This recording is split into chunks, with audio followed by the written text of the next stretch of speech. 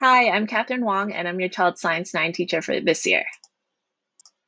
The best way to contact me if you need anything is through catherine.wong@epsb.ca, and clearly I'm a teacher at Vernon Barford. So a little bit about me. I actually went to Harry Ainley, so I grew up really close to the area. I didn't go to Vernon Barford, but I went to junior high nearby. And then I went on to go to the University of Alberta. So at Harry Ainley, I did the full IB program, and then I decided to go into a Bachelor of Science program with a specialization in biochemistry. So I was a huge science nerd. I did a lot of my studies on things like DNA and proteins and so on. And then when I finished, I was not sure exactly where I wanted to go with my career. And I thought about volunteer opportunities like coaching swimming um, and martial arts and working with adults to teach ESL. And I decided to try education. And so nervously, I went in and I did an after degree, so that 2-year program to get your Bachelor of Education. Luckily, when I got my first student teaching practicum, I loved it and I really enjoyed teaching. And so it was a good fit. One of my student teaching uh, practicums was actually at Vernon Barford. So about a decade ago, I was actually Mrs. May's student teacher. So if your child ever had Mrs. May, yeah, I was her student teacher a long time ago. I was also a teacher at Center High campus before I came to Vernon Barford. And so Center High is one of Edmonton Public's high schools. And so I've taught all the science courses for high school as well as a bit of chemistry, some math courses, and some ESL math and science courses as well. So I've taught every single science course in junior high and high school. So yeah, I kind of know where your students are coming from and going as well. Classroom expectations essentially just for your child to be in class every day on time and excited to learn, be respectful to everyone. Some tips for success in science is really to participate. The more active they are, the better they're just going to remember everything instead of just sitting and waiting for things to be inserted into their brain. Always wondering, since it's science, really questions are the best way to learn versus like knowing all the answers. So just being willing to take risks and try things. Reviewing, I find even in grade 9, a lot of students struggle with study habits. So a lot of students will just kind of reread their notes in order to study, which is often not the most efficient way of studying. So just getting more active in terms of their study habits. One way of doing this is just to make their own summary. Another one is really to self-quiz, right? And so we're going to be going over a couple ways to study and improve as we go through the year as well. Topics that we're going to cover, this is a little bit scrambled, but we are actually going to be starting with space exploration. And so this one's a really fun unit, actually. It's a study into our solar system, our universe, and travel within space.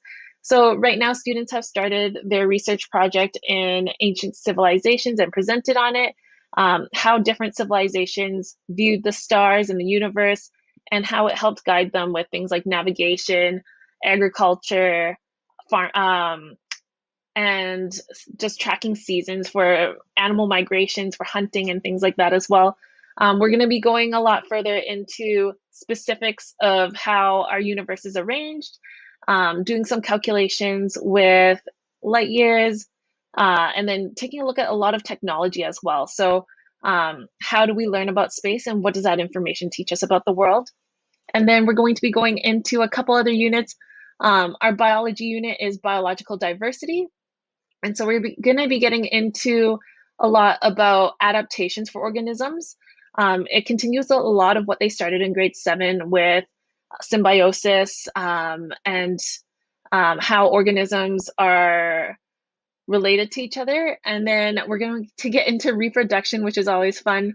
And then getting into genetics, which is tied. So we're going to be getting a lot more into DNA.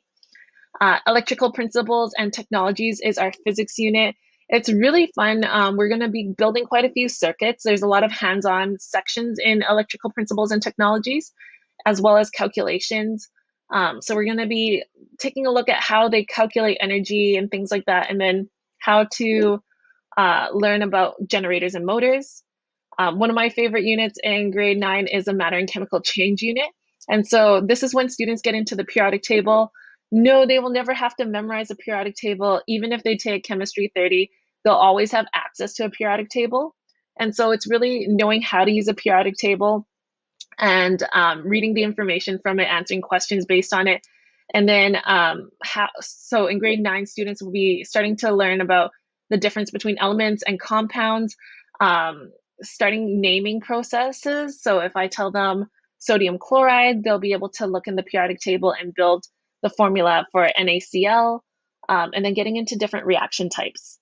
And then lastly, environmental chemistry is still a chemistry unit, but it gets into more acids and bases, taking a look at how chemicals affect the environment. So things like fertilizers, food sciences, acid rain, and so on and so on. Our assessment scale is a 4-point scale. So instead of percentages, students will get one of these numbers. So a 4 means a high A, 3.5 means a low A, and then et cetera, et cetera. What we look at is their work on tests, on projects, and even things like quizzes in class, their participation, their comments, how they work with others. All of that is used as information for where the student is. And so it's a look at their growth throughout the year. And so, yeah. One thing is our LEAP schedule. So LEAP will be for science on Wednesday from 3 to 3:30. It's going to start next week. And then if students are asked to stay for LEAP, they're expected to let their parents know and attend.